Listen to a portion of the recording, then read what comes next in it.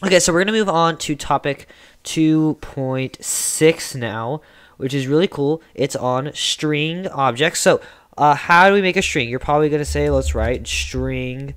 I'll indent that, make it a little more neat. So, let's write string. Then we'll give it a name. Let's do option 1. Let's say we're making a menu, and we'll put pizza. All right, boom. I just made a string right here. There's another way we could do that. So that way is with the string class. And string objects can be created by using string literals or by calling the string class constructor. So here we use the literal. And now we're going to call the string class. How are we going to do that? So we're going to do string for string class. Then we're going to, of course, give it a name. So let's do option 2. And then instead of just giving the string literal, we're going to put new, like it is a new object. Then we're going to do, oh my gosh, we're going to do the class name, string, and then in parentheses, our argument is going to be the string. So let's say burger. And there we go. We just made a string object. Let's do another one. Let's do option 3 is equal to new string. We'll just give it the same value as option 1. And all we have to do is put option 1's name in here. So this is going to have the value of pizza. Very, very cool. Let's write some prices. So let's do double price 1 is equal to 12.50. Let's do double price 2 is equal to 10.50, and double price 3 is equal to 13.50. Okay, there we go. What we're going to do is we're going to make a string. So let's not use the string class. Let's just make a string. And we'll call it pizza, because we don't have a string named pizza yet. We have a string with the value with pizza, but we don't have a string named pizza yet. So we can do this. So we're going to do string pizza, and we're going to have it equal to option 1. But I want it to display option 1 plus $12.50, or $12.50 for option 1. So how can we do this? Well, we're going to do option 1. Then we're going to basically do a plus symbol. This is not an integer or double. It's not going to do any math. It's just going to kind of add it together to form one big string. So we're going to do option 1, then plus a space. We'll do a $sign at the end of that, and then we'll do plus price 1. So when we print out pizza, it's going to print out option 1 plus $sign plus price 1. So here we go. So it's going to say pizza, then a space, then $12.5. And it's not going to point out 0.50 because it's a trailing 0 and it doesn't need it when we print it out. So, yeah, very, very cool. What else can we do? Let's do option 3, which has the value of pizza. Let's do option 3 plus equals. Wait, we can do this? Yes. And it's just going to add on to the string, make the string bigger. So we're going to do option 3 plus price 3, if it ever types. And then what we're going to do is I'll reprint pizza again, because we're going to need to do something with that. And then we're going to print out, I cannot type this evening. Holy snap. Then we're going to print out option 3.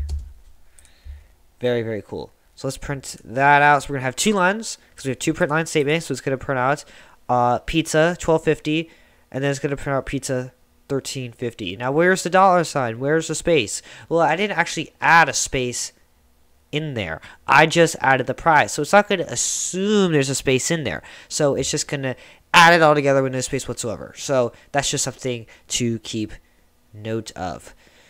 Now let's add what we call escape sequences. And escape sequences start with a / and have a special meaning in Java. Now the 3 that we need to know for AP Computer Science A is the first one is going to be the new line escape sequence. The second one is to print out quotation marks, and the third one is to print out / because we get syntax errors if we try to do that. So let's print out a new line. So what we're going to do is we're going to do pizza plus in parentheses / n, and that's going to do a new line. So we're going to now print out 3 lines in our console. So as you can see here, we have 3 lines because of that. If we added a / n and then 1, 2, 3, it's case sensitive, so we don't need to add the space there. It's going to print out 1, 2, 3 on that second line. If we did / n space 1, 2, 3, then it's going to print out a space and then 1, 2, 3 on the next line, because it is case sensitive. It's not going to register space there. So when it loads, you can see we have a space there. So that's just something to keep note of. What if we wanted to add a pair of quotation marks around pizza on line 1. So let's go to pizza, which is our variable name. What we're going to do is we're going to put another pair of quotations. Remember, all of these escape sequences is going to be within close quotations. So we're going to do / and then we're just going to put one quotation, just one. If you have an IDE that adds the second one, delete it because you don't need it. And then we'll put it at the end here as well. And then it should print out our escape sequence. Double quotations. It's getting me an error. There's probably like so much stuff going on here. Oh, I need to add my plus here, my assignment operators. Yep, there we go. Debugging. And then now it should work. And then it's going to work. Yeah, see, so we have our quotation marks here because of that escape sequence. Okay, let's do the last one. And we're just going to make another print line statement. So this is going to be our 4th line. And actually, I'll just do print. We don't need the print line.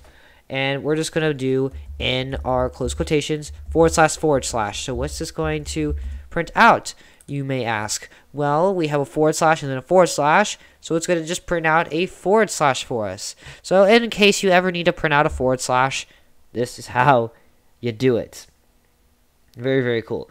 So yeah, we just learned about the string class. We just learned about escape sequences.